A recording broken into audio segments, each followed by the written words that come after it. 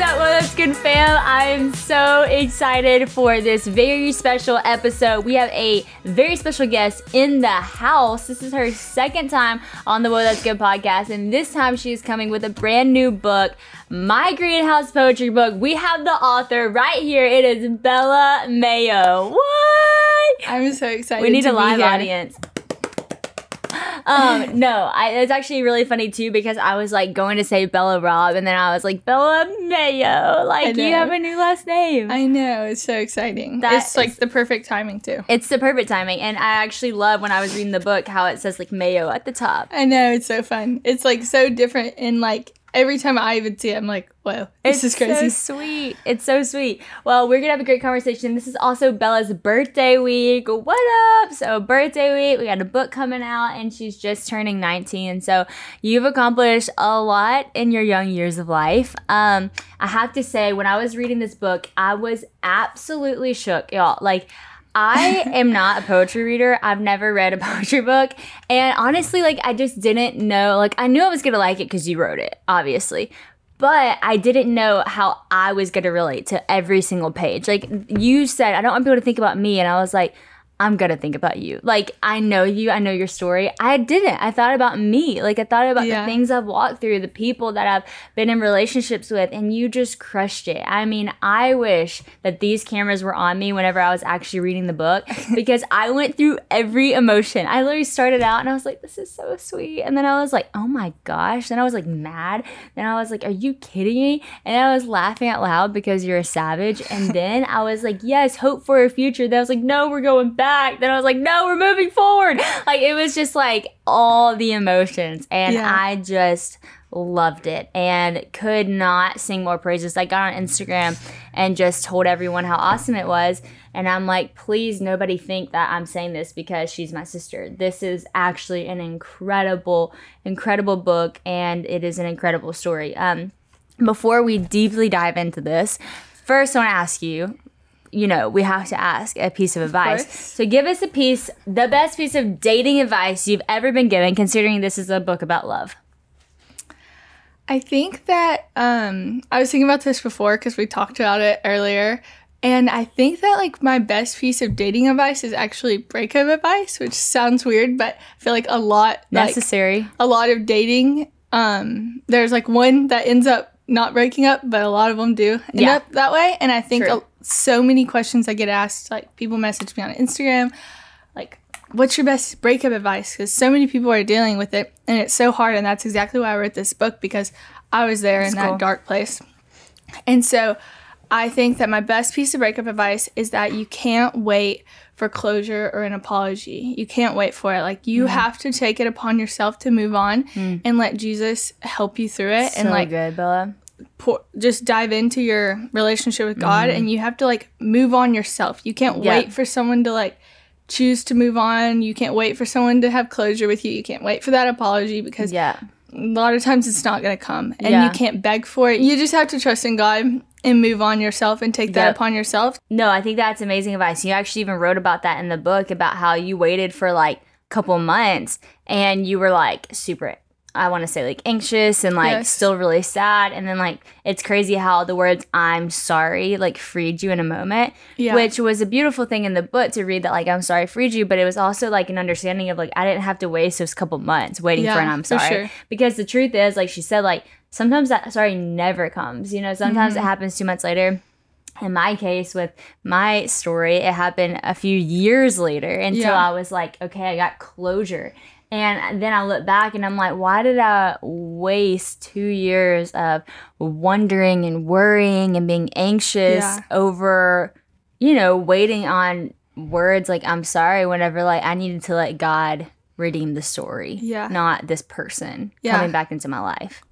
And too many times that happens, like too many times it happens that you just end up waiting and waiting and waiting, and it never comes, and you're losing these great years that could be awesome fun years filled with new experiences and new relationships and new people, friendships and love, and like all of that you're wasting just waiting for someone else to grow up. Really, I'm sorry. It's you that needs to just move on, Sheesh. Don't you snap in the poetry world? Snaps. Okay, I have to say, I know you probably better than anyone besides your husband and our mom.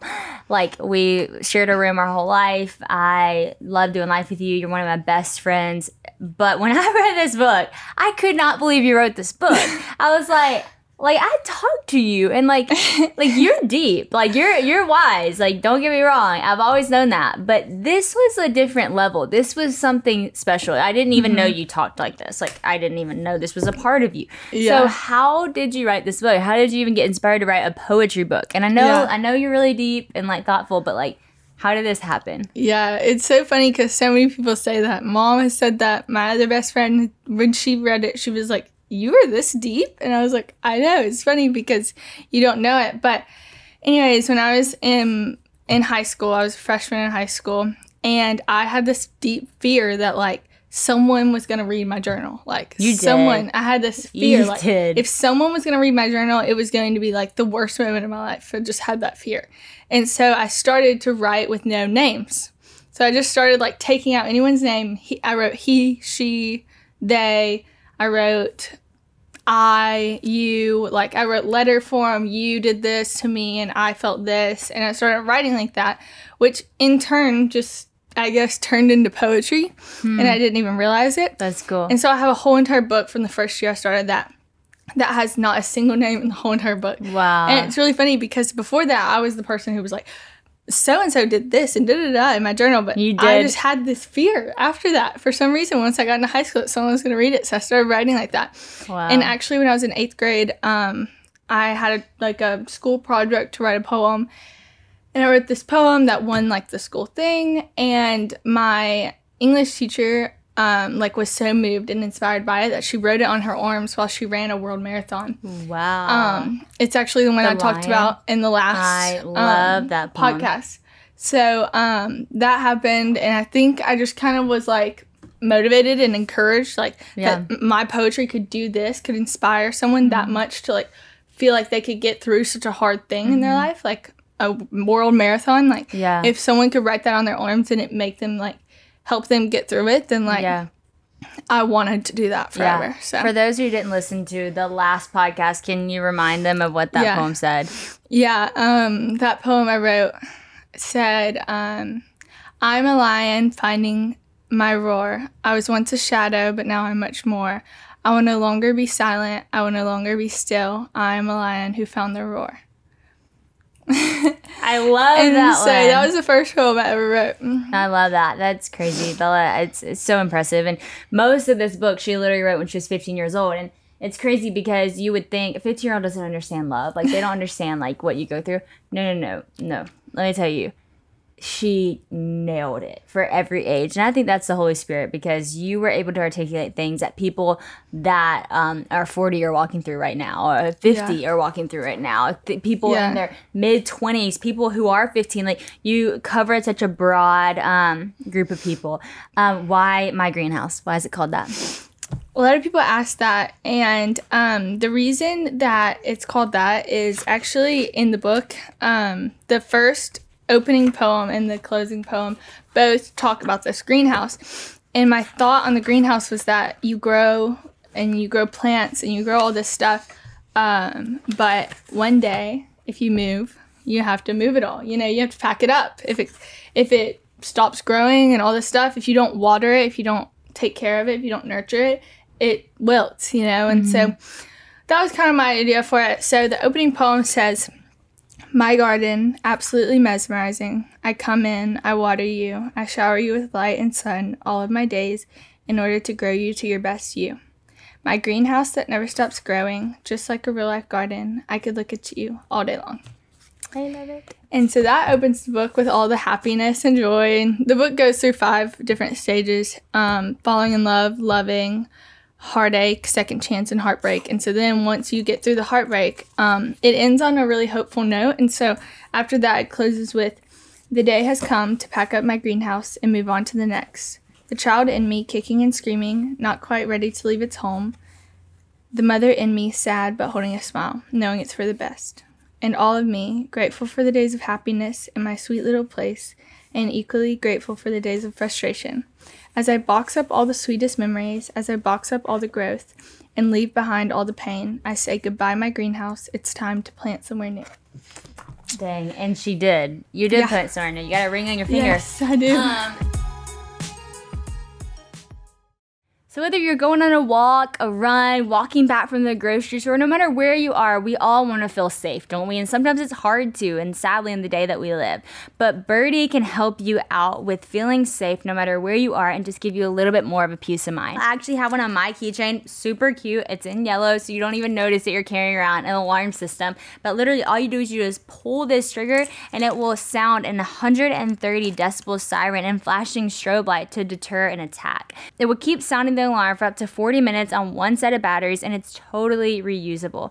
Unlike pepper spray and other deterrents, Birdie is no danger for you. You can feel confident to use it without any worry, and that's the thing. Sometimes, you feel like you should have something to carry with you, but you don't even know if you're going to be able to use it in the moment. This is the perfect thing, and in fact, I've worked with security guards in the past that have just told me, if you could just make a loud noise, like that's the best way to, make an attacker leave. And so Birdie does that, and it does it in a fast, really easy way. It's also pretty cute to carry around, so you won't notice yourself lugging around like a big alarm system. It's just a little thing on your keychain that has multiple colors.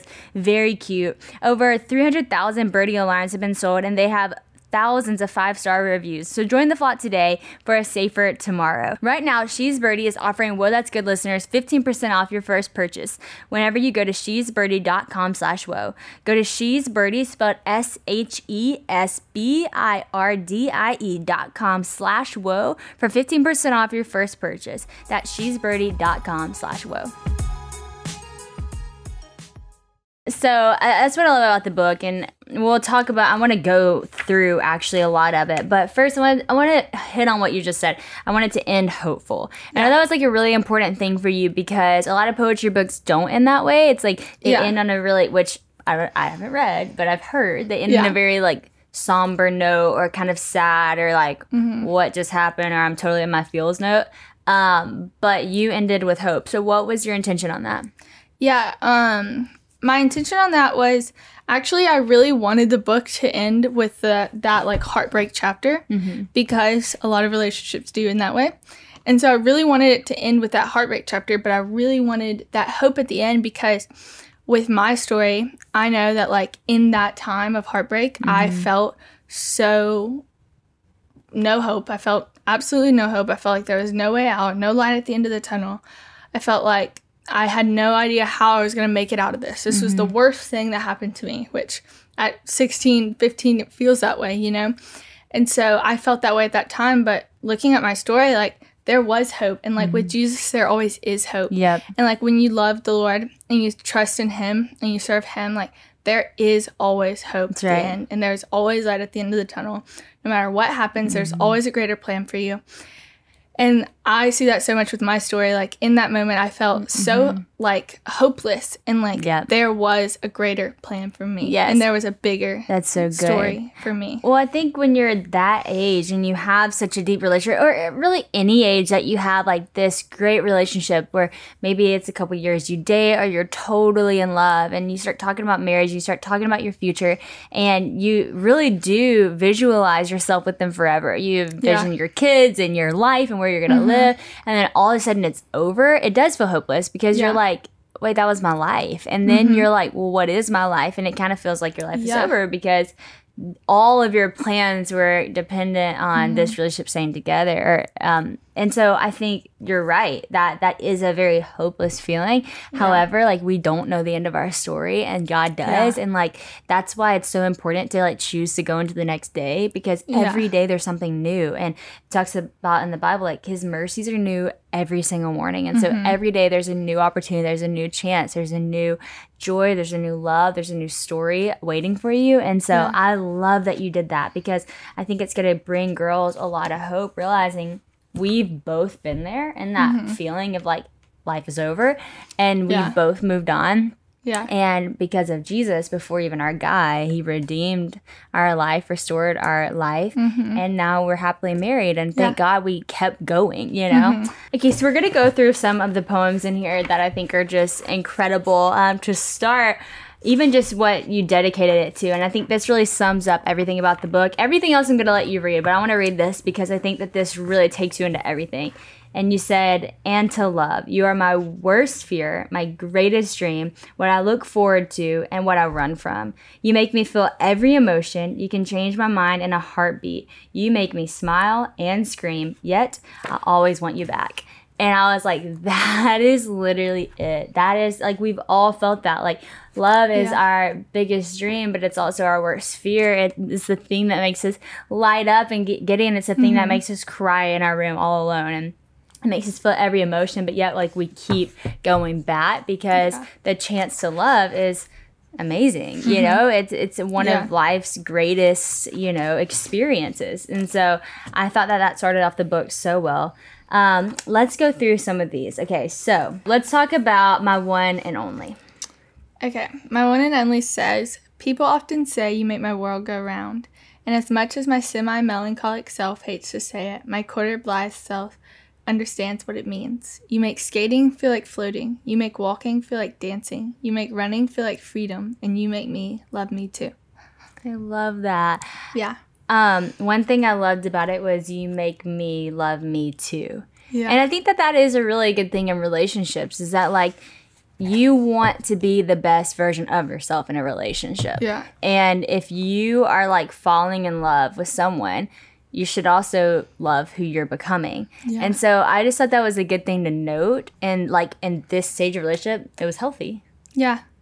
And when, I think when you're found, like, the right person and someone who's really, like, good for you and loves you for you, and they're, like, constantly, like, seeing those, like, little things about you that you may not even see, like, how you help others, you pick up everyone's plate and wash dishes, like, the way you do that, and, like, they see that and can call that out in you and say, like, you are so helpful and caring, and, like, you are exactly what a woman of God should be. And, like, when they tell you that, it makes you want to, like, love you too, you know. And, like, I think that's what I meant by that. Like, and, like, you make running feel like freedom, you make walking feel like dancing, like, you make every little thing that I do feel good, easy and good. Yes.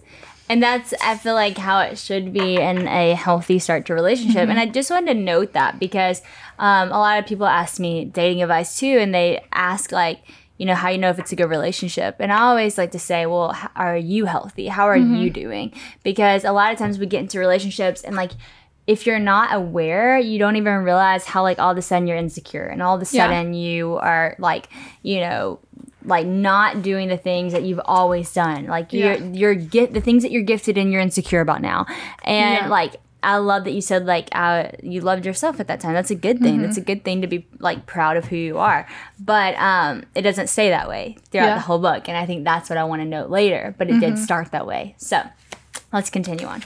So this one made me cry. This is my greatest privilege. And it made me cry for you. It made me cry for me. It made me cry for every girl that's experienced this. And I think that most have.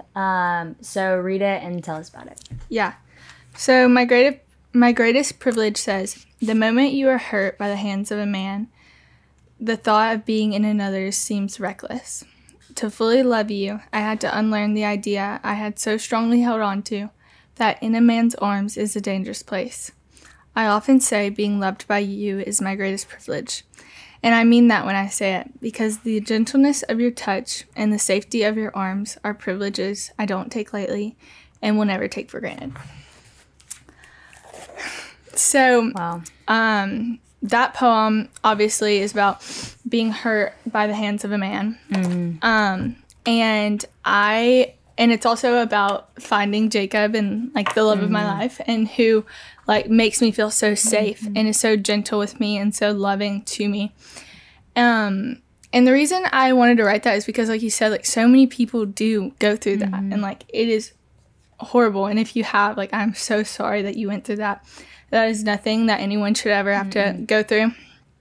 But I do remember after that moment that this story is about, is that I remember thinking, the next person I'm with, I'm going to be so careful in choosing, you know? Yeah. And, like, I think before that, I was kind of just like, oh, whoever, whatever. Like, I was just kind of on a little, like, dating rampage. Like, oh, whoever, whatever. There. And then, like, I got hurt. like hurt bad. And I think when that happened, I was like, no, not anymore. Like, not anymore will I let this happen. From now on, like, it is, like, I'm going to be so careful in choosing a man of God. Yeah, it's so important. And so that is what that kind of is about. And so I think important. A lot of people have to deal with that thing of, like, once you have that happen to you, it's so scary to go into the next relationship. But it doesn't have to be. No. If you choose carefully after that and you really, really, really, like, know what you're getting into. Like, I love how you said it seems reckless, because it's the same thing that hurt you that you're stepping into again, but it's not the same thing. That was one person. That's not every person. That was one man. That's not every man. If you're anything like me, you're always trying to make a little bit more healthy decisions with your eating, right? Well, sometimes that can just be completely boring, but it doesn't have to be. Magic Spoon is a great way to eat healthy and have fun. It is incredible. It's actually cereal of all things, and I know we all have an inner child in us that just wants to eat cereal every day, and Magic Spoon is a way to do it and be healthy. It has 0 grams of sugar, 13 to 14 grams of protein, and only 4 net grams of carbs in each serving. Plus, only 140 calories a serving. It's keto-friendly, gluten-free, grain-free, soy-free, low-carb, and GMO-free, free of all the bad stuff, but has the good stuff, all the fun stuff. Flavors include cocoa, fruity, frosted, peanut butter, blueberry, cinnamon, cookies and cream, and maple waffle. They're actually so good. Christian and I both love Magic Spoon and love their flavors. We typically like the fruitier ones, but honestly, they're all so good. Actually, that's not even true. Christian loves the chocolate one. We like them all. Subscribe today to flavors that you'll love, and you can get cereal shipped to your doorstep, not to mention saving more than 25% on every order. You can choose 4 flavors that you'll love, edit your subscription to switch it up, and keep yourself stocked on cereal. Go to magicspoon.com/woe5 and use our promo code WOE5 to get $5 off your order today at checkout. Try it today, and remember, if you subscribe to Magic Spoon, you get $5 off on top of the 25% saving from subscribing. And Magic Spoon is so confident in their product, it's backed with a 100% happiness guarantee. So if you don't like it for any reason, they'll refund your money, no questions asked. Remember, subscribe and get your delicious, guilt-free cereal on the regular at magicspoon.com/woe5 and use my code WOE5 to save big. And you might say, well, Sadie, what if I don't know how to choose? Like, what if I don't know if this person's good? And to be honest, like, sometimes, like I always say, you can't know based off like what other people have said. Like for me, for instance, like something that happened to me that, you know, whenever I kind of went through this experience, this person that did this to me was, you know, in a pastor's family and grew up in church, and like everyone loved him. So I would never have even thought. And to be honest, that's why I was not on guard. That's why I was like, oh, well, he'll never hurt me, so I don't have to tell him the things that I would normally tell someone about dating, and we don't have to talk about boundaries, and, you know, because he knows that. But just because someone knows it doesn't mean someone actually obeys it. And so I think that that's important, that you do protect your heart. The Bible says, guard your heart. It's the wellspring of life, for from it everything flows.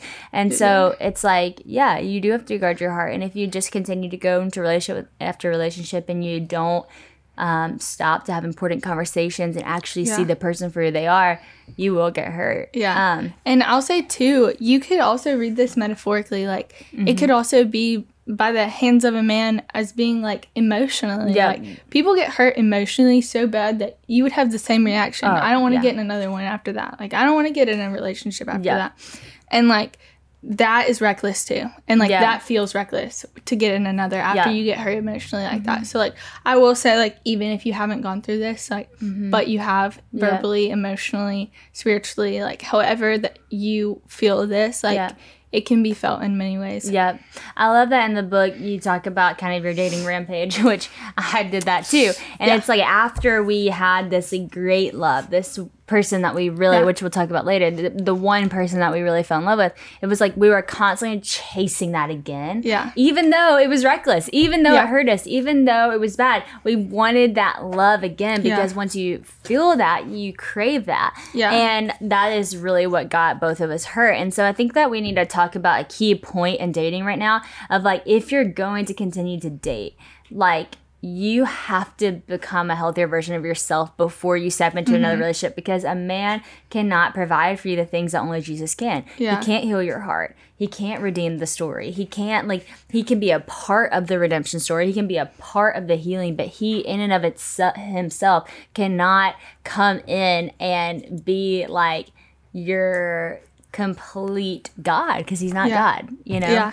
And the thing too about dating rampages is like, which that's what we're going to call it, but dating, like when you go through those like dating rampages, it's like they all end at like a abrupt stop, like a horrible stop. And it's like when you hit that, it's like, I'm never doing this again, you know? And it's like horrible, but it's true. It's like Sadie had that moment, like when she was about to date Christian, like I am not dating anyone for months, because it's like you get so hurt by so many people that you get to a point where it's just like, I can never do this again, you know? And it feels like that. Like I will never ever get in another relationship, which obviously we both did. Yeah. But the thing is, like, sometimes those do teach you, and sometimes they do really, really like they molded me to who I am, to like choose Jacob wisely, because honestly, like when that all happened, I was like, I'm never dating again. I was like, I'm not dating for years. Like, I just don't even want to think about it.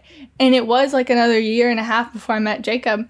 But like when I met Jacob, I was like, okay, like I think like this is what like I've been waiting on, you know? Yeah. And like I think that, like Sadie said, like I was the same way. Like I fell in love with someone, and when they hurt me, I was like, I don't even care about like that love anymore. I just want to do whatever like I want. I want to date whoever I want. I just want to, you know, I just went into this crazy rampage of just like, I don't want to think about that. I want to think about anything else but that, you know? And I think people do that through a lot of different things. You can numb your feelings, and you can numb the want for love in a lot of different ways. And the truth is, like, you don't need to numb it, because love is a beautiful thing. But the thing that we all have to realize is that we don't need to be chasing love for the things that that we think only a relationship of love can give us, because God really is love, in the fullness of love. And so when we date from the place of love, knowing that we're loved, knowing that we already have that joy, knowing that we have those feelings of fun and someone we can call on, and someone who is with us, like that is who God has to become before you can actually fully find it in a man. So we were constantly chasing this thing that we loved. No wonder we loved love. Love is awesome. Love is intended. It's a part of our creation, but it has to be in the healthy way. And God's version of love is the only true healthy. And then in relationships, it's going to be a little broken, but having God in the center, it keeps it so good. And I think one thing that we can talk about too, and I know we have to move on, but for me, after my little dating rampage, and why I was so adamant on like not moving on and not dating someone again the day before I met Christian, is because I didn't trust myself. I was like, is that only even a man anymore? I don't trust me. Like, I don't think I'm in a good place. Like, I don't trust the way that I do relationships. I don't trust the way that I even, like, sometimes I feel like I can't read people well. I feel like I'm not setting myself up for success. And I think when you get to the point where you don't trust yourself, that can be really hard too. And maybe you're there. Maybe you're like, look, it's not even the guy's fault. I don't trust me. And I think that's whenever you really need to sit down and get healthy. And that really slowed down the process of me and Christian dating, which I think is what led us to getting having a successful relationship. Yeah, and I think so many people say like that cliche quote, like, you'll find him when you're not looking for him. And like, I think it's honestly like a lot of that is true. Like, it really when is. you finally sit down and you're not worried about it, and you're worried about working on yourself and your relationship with the Lord, like, you do find it. And like, when you're just looking for every single person ever, like, you end up in these crazy relationships that you never wanted in the first place. But when you actually sit down and really work on yourself, work on your relationship with the Lord, and focus on who you're with and not with just someone. Like, I think the moment you realize you don't need a boyfriend, you don't need a guy, you need the man of God that is for you. You don't need just a boyfriend. Like, and I think I so many times was like, I just want a boyfriend. You don't need like, a status. I just want a boyfriend. Like, I didn't need that. I needed the person, a good person, like a good man. I didn't need just to have to be a Amen. girlfriend, you know? Like, yeah, that's so good. Mom always says that you can only change you. You can only control you. And that's so true, because a lot of times we're like, oh, well, if this guy would just do this, and if this person would just do this, then I would be happy. Then I would be secure. Then I'd be that. And like, don't let your feelings of what you know you need in life to be contingent on another person responding, you know? Well, anyways, we could talk about this all day long, but we have to move on. I really liked, well, we could really talk about both of these, but My Shapeshifter Part 1, page 46, and 47, My Worrier, which My Worrier is kind of short. So read these, because I think this is a crucial point, and this is kind of a turning point in a relationship. Yeah. So this is where it starts to get, like, a little rocky, I think. And I think a lot of people feel this, like, oh no, like this, when this starts to happen, it starts to go a little crazy. But My Shapeshifter Part 1 says, I wake up every day wondering which of you I'll get. Will I get my happy, bold, and smiley boy, or my quiet, calm, loving one? Will I get my standoffish, mute, straight-faced boy, or my silly, singing, fun one? I love every side of you, even the ones that make me mad. I can't help but love. You are a mystery book I can't stop reading. Which we'll stop there, because that's so good. And I will say, this doesn't necessarily mean this is an unhealthy relationship. Yeah. Like, me and Christian, some days, like, we're really happy, and it's really fun, and we're dancing, and we're singing, and then some days we're just like, blah, you know? Sure. And, like, that's the life. Like, you're gonna have emotions, and you're gonna have moods and stuff like that. But I do think you need to be aware of how much one mood is. And I say that because of this. There's a lot of parts in the book, and we'll talk about it, is that you're trying to remember. Like, you're trying to remember the bad things so that you don't get trapped with only the good thoughts. And I like to tell girls, I'm like, look, the first 3 months of your relationship is not an indication of who they are. That's going to be fun. It's going to be flirty. It's going to be silly. You're going to be dancing. You're going to be getting flowers. It's going to be fun. It's the months after that show you who they are. And I think a lot of times it's like 6 months in, you see a different side of them, and then that person continues, and then from 6 months to a year, they're that person, and you're like, oh, but that's not who they are. That's not who they are. And you're thinking back to the first month you met them. It's like, well, maybe actually they're now showing you who they are. Yeah. Maybe that wasn't who they are. And this now is. And this now is. For sure. And I think what this poem is like, it's a little bit of like a indication to what's about to happen in the book. Yeah. But it also, like, the book could end right there and it would have been happy, you know? Yeah. Like, it would have been fine. I said, I love every side of you, even the ones that make me mad.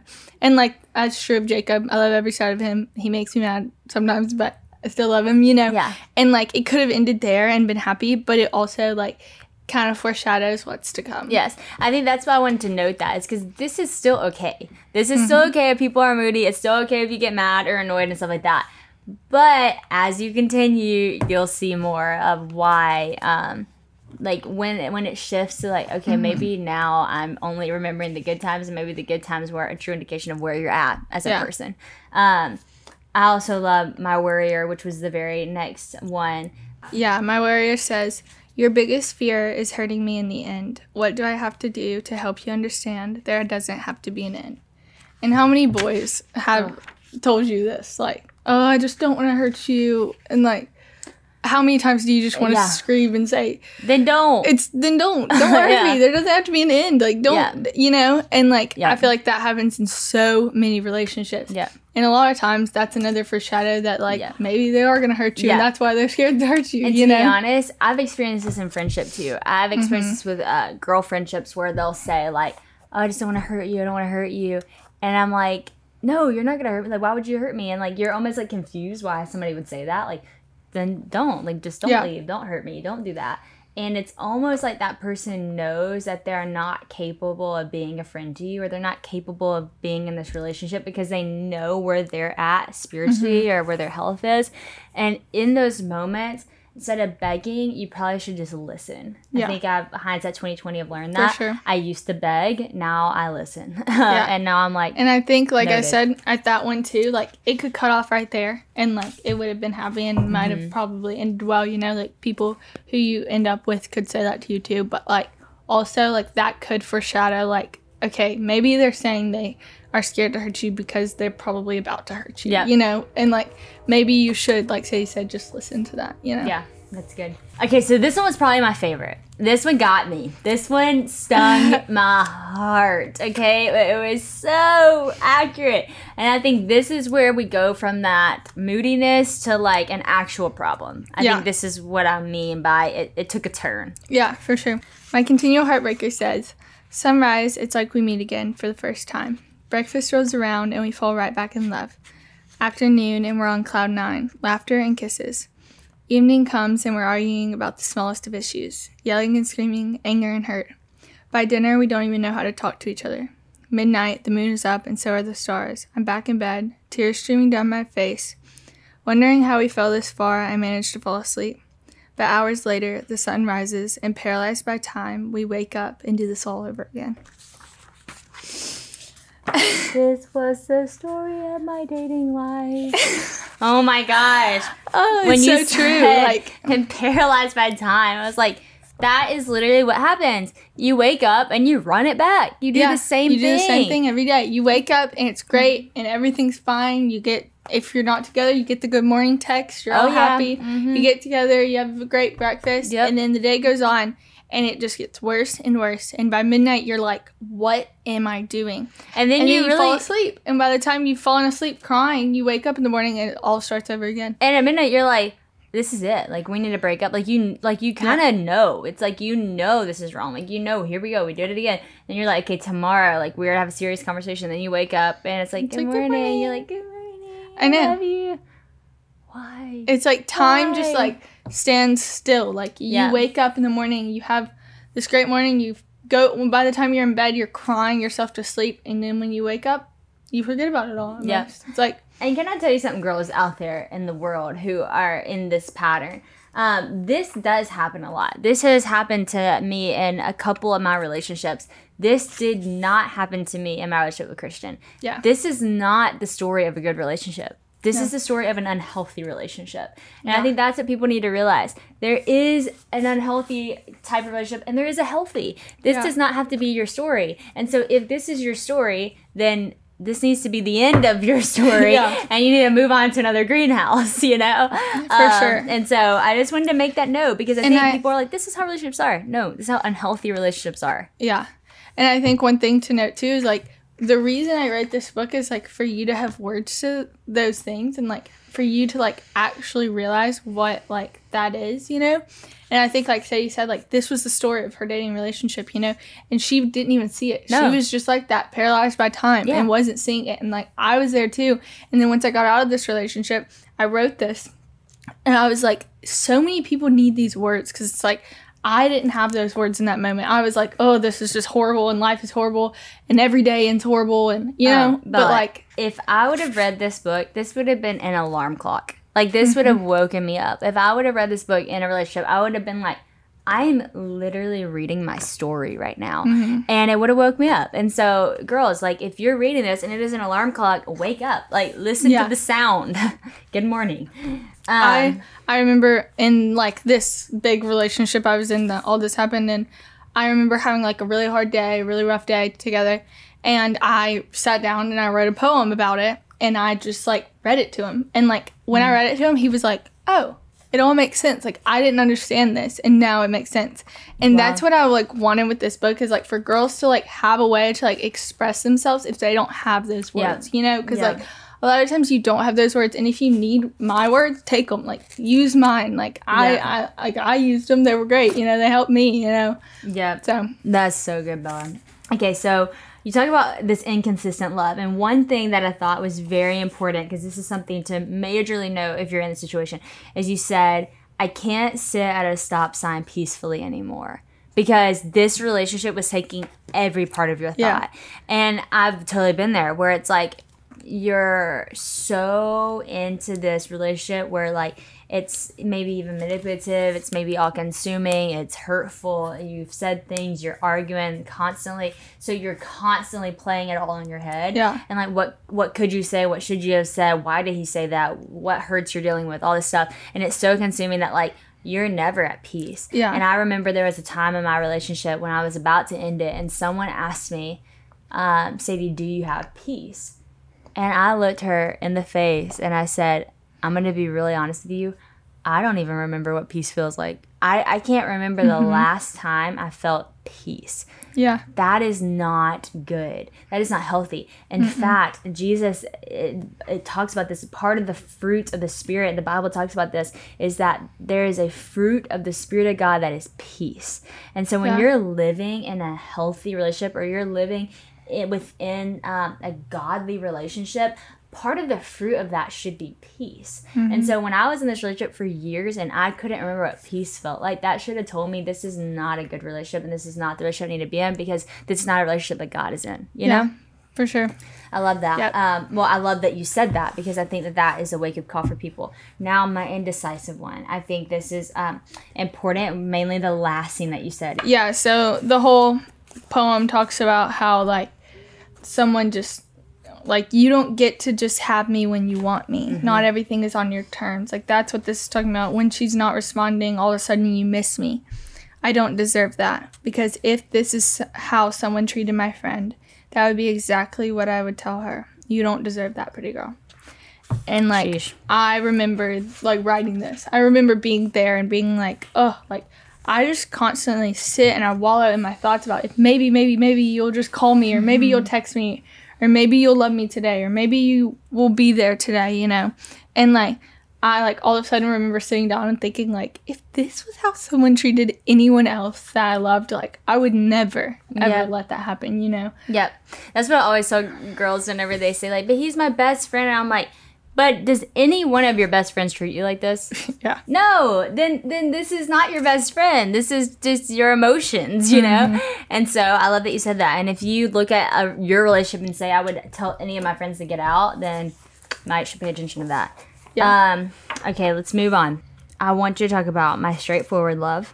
So my straightforward love is talking about how someone once told me that you could be with someone 1 billion times better than me. And I told them, no, I don't want better. I just want you. And I said, foolishness. Looking back, I think, how do you not know you're better than that?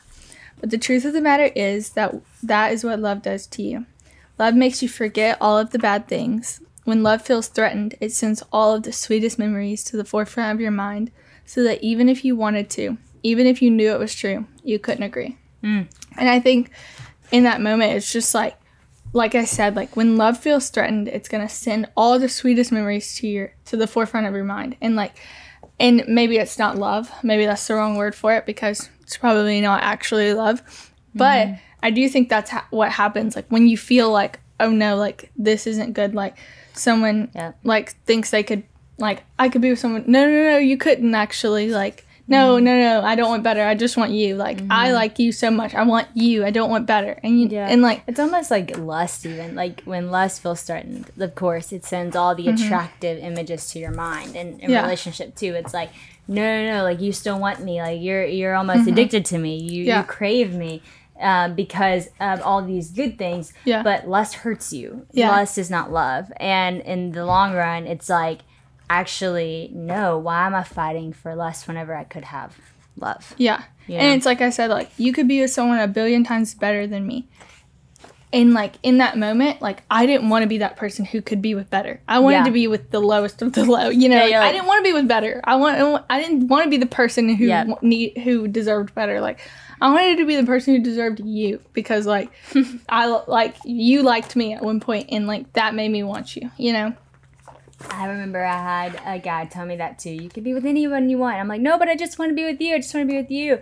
And I think that a lot of times when guys say that, it's out of their insecurity, knowing that I'm not treating you in a way that you deserve. Yeah. And again, instead of arguing and begging, you should probably just listen. Yeah. So, my boy who's not all that says, I laugh when people think I have the perfect life, the perfect face, the perfect body, with the perfect friendships, and of course, the perfect boy. Little do they know, it's also far from perfect. And I think this is one of the only poems in the book that really isn't about relationships too much. And I think it's a lot about my life. Like, I think a lot of people look at me and would like to say, like, oh, she has the perfect life and the perfect boyfriend and the perfect body and face, and, you know, and, like, people can think that from Instagram, but, like, no one really knows, you know, my real life, you know. And, like, now, like, of course, like, I'm married to, like, the most amazing man and, like, love him so much, but, like, at the time when I had these boyfriends, people were just praising these relationships. Like, oh, these are the best. And, like, it almost made me not want to, like, lose that relationship because I was like, oh, well, people are saying it's the best. People are saying it's awesome. Like, people love it, you know? I agree. I literally wrote about this in my book, too, that, like, almost people's comments and stuff convinced me that it was real. Yeah. And I was like, oh, we are relationship goals. Like, oh, we are really cute. Oh, like, people think that we're awesome. Maybe we are. But, like, I knew we weren't. Like, but their comments helped me stay in something that was, like, unhealthy, which is crazy. But only you true. know that, you know? Like, only you and the people close to you and the people who love you know that. And, like, that is one of the big downfalls with Instagram is, like, so many people, like, look at you and, like, think they know.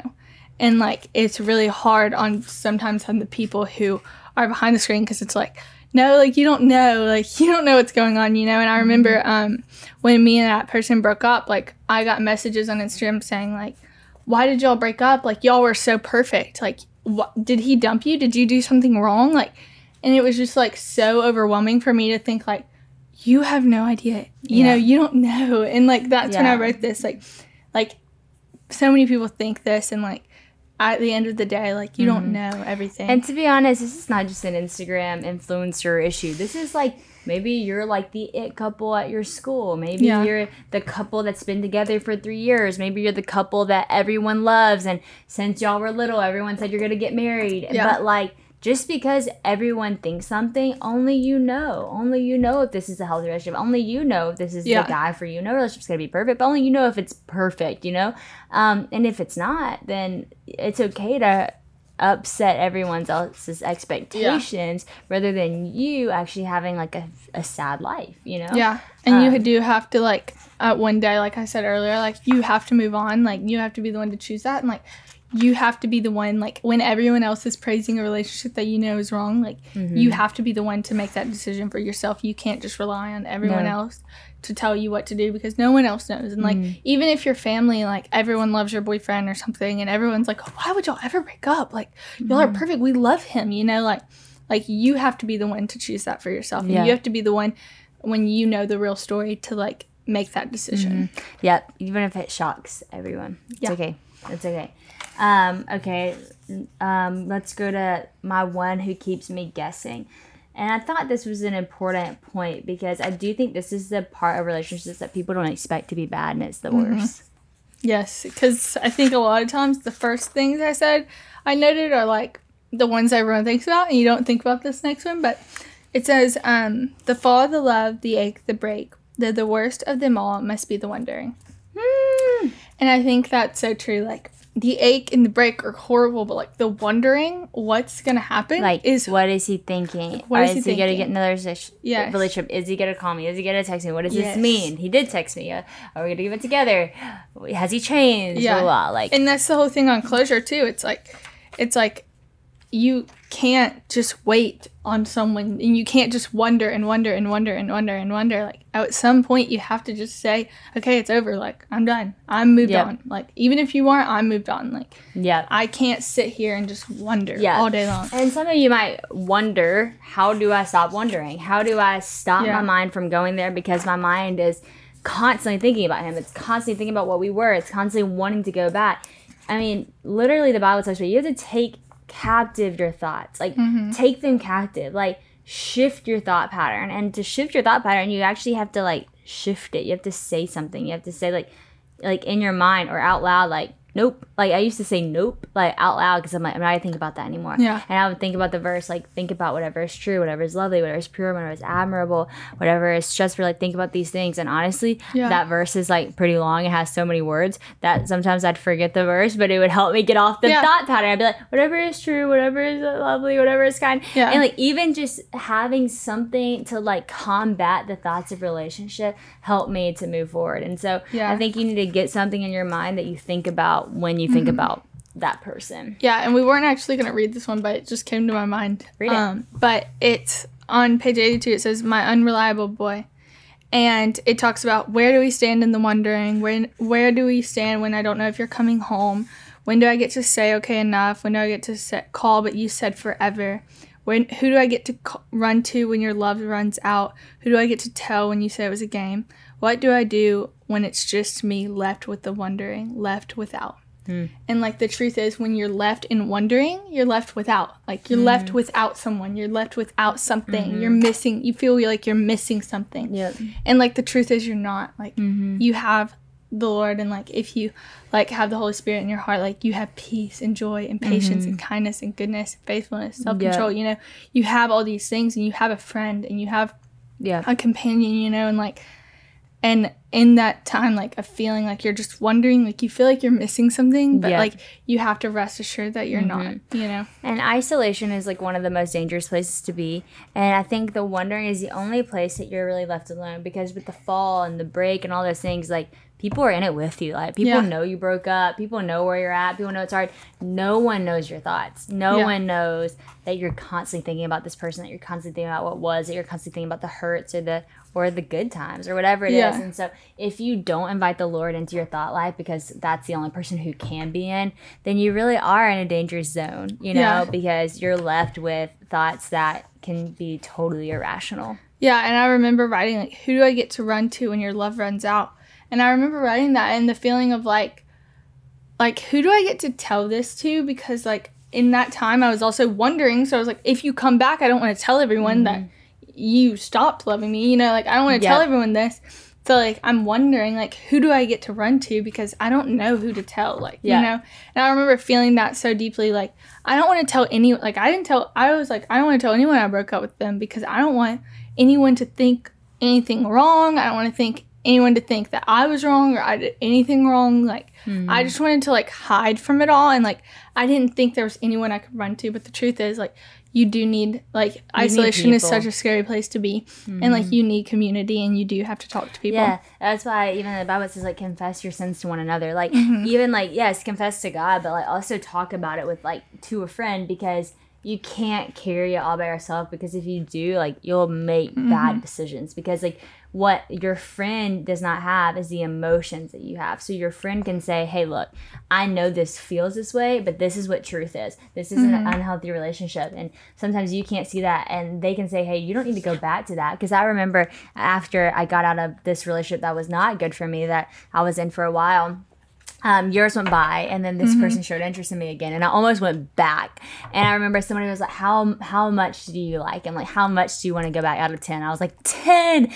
But I had told this person everything bad. Like, I had told them, like, all the bad things, all the hard things, the unhealthy things. And she's like, okay, like, let's think about this for a second. Like, why do you want him so bad? And it was because I could only remember the good things. I was just, and so your friend needs to be in on it with you, because she can remind you, or your parents or your family, that they can remind you, like, hey, I know it feels this way. I know this is what your emotions are telling you, but the truth is, this is not a healthy relationship for you, and this is not you at your best, you know? Yep.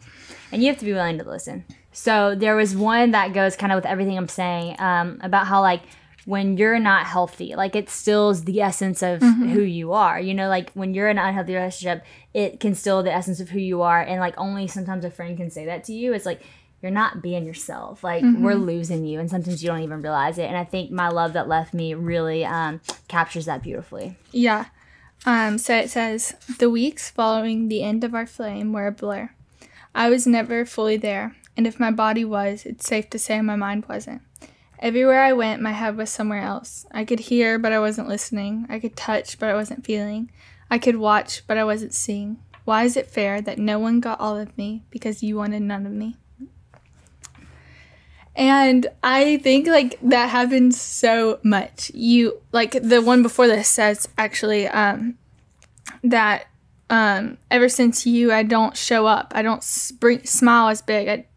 I don't bring the party. I'm not the same person I was. And, like, I felt that, like, I didn't feel like I was myself anymore. I felt like I lost something. Yeah. And, like, the truth is, like it's not fair that no one gets you because someone didn't want you. Yeah. And, like, I actually wrote this one day when I was at lunch with you. I wrote it after being at lunch with you, because me and Sadie went to lunch together, and I remember getting home and thinking, I have no idea what we talked about. Like, I don't even remember what we talked about. I don't remember what we did. I don't remember anything about that lunch, because my mind was in a different place. And I remember thinking that's so unfair that I just had lunch with my sister. It was probably a great day. She probably didn't think anything of it. It was probably like an awesome lunch, and I don't remember any of it. And I remember thinking that's so unfair that someone wanted none of me. Someone didn't even want me.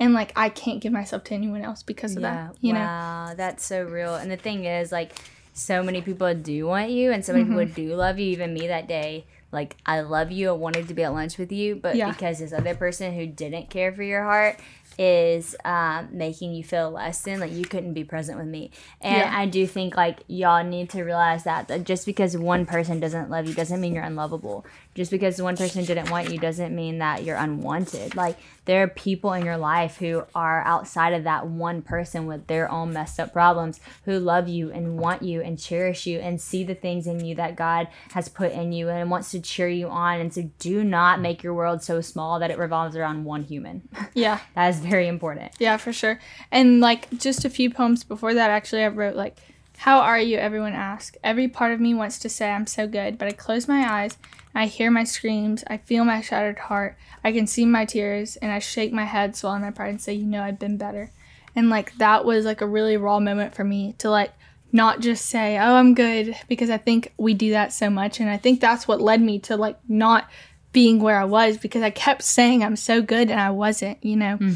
And, like, I just thought, like, that's really important, because, like, when you're in that moment, like, that's how you get to those moments where you aren't there. That's how you get to where you're not present with others, is when you just fake it and say, oh, I'm good, I'm good, I'm good, and you don't say, you know, I've been better, like, I'm not good right now. And I'm not okay. Yeah, that's something about myself that I want to work on, because I always say that, like, oh, I'm good, I'm good, I'm good. And then, like, a year later, I'll be like, oh, I was in the worst spot ever. And everybody's like, what? Yeah. And I'm like, yeah, I probably should have said that. Because people would have walked through it with me. And, like, so yes. And just like we said, like, you lose that time. Like, you lose that time wasting it, being in your head like, oh, I'm good. And then you're sitting there like, oh, I'm not good at all. Yeah, that's so true. All right, let's read 2 more. Okay. 2 more. This is one of my favorite ones as well. I think it's very crucial because it talks about remembering. And that's the thing I talked about. You forget. Like, you think you could never forget the pain. You think you could never forget the tears. You think you could never forget how mad you were and how horrible it was. And then the minute they come back with a sweet text, you're like, gone. Yeah. I love you. Let's get back together. Sure. And that's wrong. And so I thought this one was great. So let's read it. I close my eyes because my mind is playing a film. The opening scene pulls me in as it shows you flashing that pretty little smile at me. I laugh as it shows your eyes wandering around the room with the hope that they don't somehow meet up with mine. My heart races as I watch you throw me over your shoulder in the pouring rain and hurry me to the car. But even though I know the ending, nothing prepares me for the final scene. When you walk away for the very last time, with swollen eyes, I try to remember every detail. Every muscle in your back, every hair on your head, I must remember. For times like this, when I forget how cruel the ending is and I want to watch again, I must remember. It's so good because it's so true. You want to watch it again because you only remember the beginning. But then when you see the end, you're like, oh, yeah, that wasn't good for me. Yeah. The last one I want to read is very hope-filled, my past life. And I think that this is what I want to read because I want people to understand, yes, you go through those things.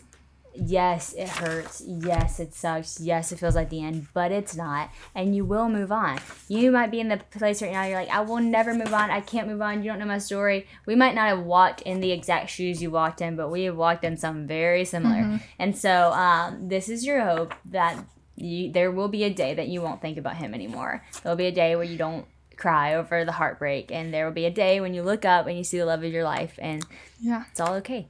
Yep. You feel like another lifetime. To merely think of you is an out-of-body experience. Me with you and me without you, 2 people I've known deeply. Although one keeps drifting further and further away, between me and you, I just can't keep up anymore. I love that. And I know there's more joy at the end of my past, but I thought that was good to just show you moved on. Like, you moved on. Your mind moved on. Your heart moved on. Your life moved on. And now you're sitting here. Let's actually think about you for a second. A married woman in a healthy relationship with a good man. Not that you won't have problems. Not that you won't have annoyances. But you're in a healthy relationship and the fruit of Jesus is in it. God is in it. And I'm so proud of you, and I'm so proud of you for articulating all of this in a book and giving girls the words to say and to attach with the emotions that they feel that are sometimes very hard to understand, you know? Yeah. And I just want to say to all of you, if you've listened to this podcast and you're like, I just listened to an hour of this book and I'm so inspired, I'm so encouraged, you haven't even read the half of it. Like that was some highlights that I loved, but everyone is so good. I really could have read all of them, but I don't want to give away everything in this book. And so please go get My Greenhouse. It will help you through the good times, the hard times, the unbearable times, and, you know, send you forth into a great future. Maybe you've already moved on. You're like me and Bella, you're married. You're like, I'm good. I don't want to relive that. But it actually is very healing. It's like, it kind of reminds you of it, but in a sweet way. That, hey, I went through that, but I'm stronger now. I moved on. And so I hope this encourages you. I know it will. Bella, you crushed it. I can't believe you did this at your age. And I can't, not even just your age, I can't believe that you did this, because this is a gift to the world. And so thank you for writing this book. Everyone go get it. You can get it anywhere books are sold, right? Yep. Anywhere books are sold. Thank you so much. My real hope for the book is that it brings healing to anyone who reads it, and it brings you words to your pain and words to your joy. And I hope that whoever reads this finds some sort of healing, or even just some sort of joy, just to reminisce, you know. Well, but anyways, that's exactly anywhere books are sold. What you did. Anywhere books are sold, go get it. And follow Bella on Instagram. Bella, what is your Instagram handle? Is it just Bella Rob? Bella Rob Mayo. Bella Rob Mayo. Go follow her. Keep it with her life because it's awesome. Thank you.